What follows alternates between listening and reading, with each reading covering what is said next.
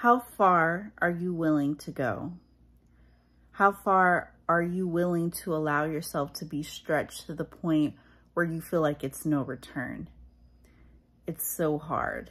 You know, I had all of this planned out where I was going to have a beautiful background and really be able to walk you through my journey as I talk about what it really means to impact others. And of course, it didn't go the way that I wanted it to go. I had different things that I was dealing with. I wanted to do it on my lunch break. I wanted to do it after work, but I ran out of time. And that is something that happens a lot in entrepreneurship, where you are constantly battling time. Of course, there are times where you can prepare ahead, and then there are other times where you just have to go. You have to be on. You can't have everything perfectly the way you want it to go. The tech is going to give you issues.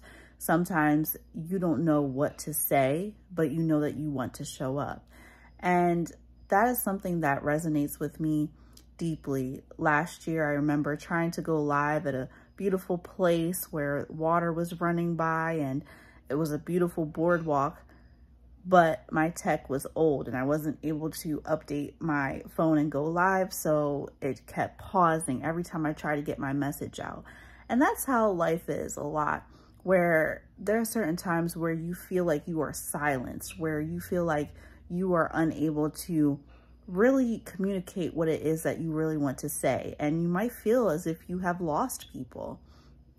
And I want to let you know today that just the aspect of showing up, just the beautiful thought to show up is so powerful, because it means you're getting there closer.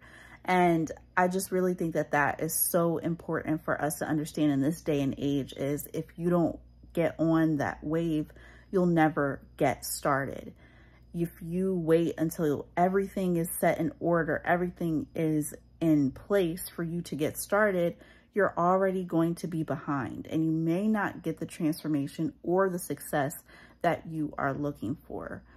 A lot of those people that you see, those successful people, they are successful today because they simply got started and they refined their process over time. And so, you know, when you come back the next time, you'll do it better because you understand what it means to improve. Practice makes perfect. Practicing and practicing and practicing. And so if you feel as if you are stuck today, you may not be stuck tomorrow. So encourage yourself daily and say in your mind, I'm going to do this today. Today is going to be the day that I do something different, that I impact others. That's what it means to me.